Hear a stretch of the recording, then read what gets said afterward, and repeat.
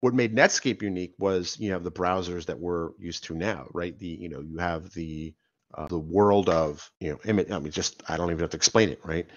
That was really the aha moment when they went public and more people were able to get access to install that on their machines and get access to internet service providers that provided basically IP over the phone, or internet connectivity through the phone line.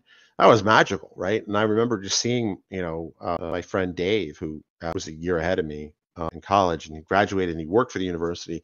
He had like a Spark workstation on his desk, and he had an actual like connection to the internet that had, he had the browser installed, because you really can't. That is about as high tech as you can get in a browser in on a terminal, right? There's no images, right? You can download images and stuff. It's not the same experience. So the net result was, I just saw it and it was magical. Like, not only, getting text is one thing, but getting text, images, and things like that in color, no less. Like, I mean, it was just magical, magical, magical, magical. And that was something that Netscape kind of made popular, and that really set in motion the modern world that we have today.